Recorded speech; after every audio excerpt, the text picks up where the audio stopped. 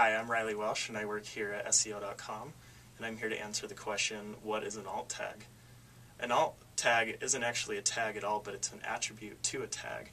So usually when you write an image tag, you'll add in an alt attribute, which helps with several purposes. First is for visually impaired web page users, and second is for search engines. So when a visually impaired user logs onto the internet, they actually have a program that will read the web page back to them so that they can understand it. But these programs aren't able to decipher what an image is to tell the user what the image is about. Search engines also, when they crawl a page, miss out on the useful information of an image. So when you add this alt attribute, it explains it. Matt Cutts from Google says that when you're writing an alt attribute, make sure that you write it in sentence form and to add all the keywords that you want.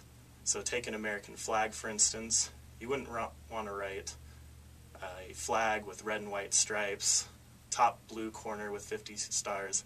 That's not going to give purpose to either the search engines or the visually impaired. You're going to want to write an American flag waving in the wind or something along those lines.